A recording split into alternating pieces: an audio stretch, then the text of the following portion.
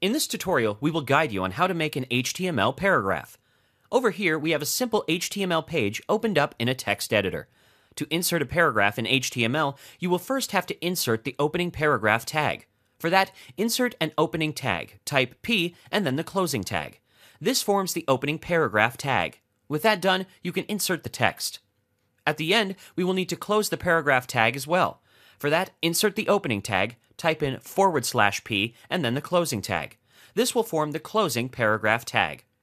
Now let's save the changes made and open up the HTML file. Over here, you can see the last paragraph that we have just added. You can also add hyperlinks in your paragraph by using the href attribute.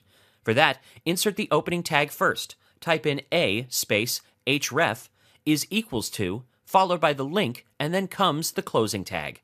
With the help of this, you can specify the URL of the page the link redirects the user to. Now let's save the changes made and refresh the browser. Over here, you can see that the first two words in the paragraph are now a hyperlink. And that's pretty much the basics for adding paragraphs in HTML.